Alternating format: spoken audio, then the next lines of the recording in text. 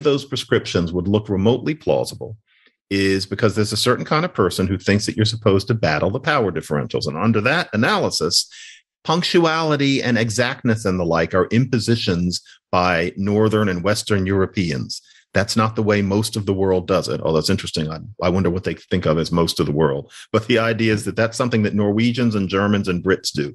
That's an imposition. Why don't we go back to the holistic, intuitive, communistic way that African people exist?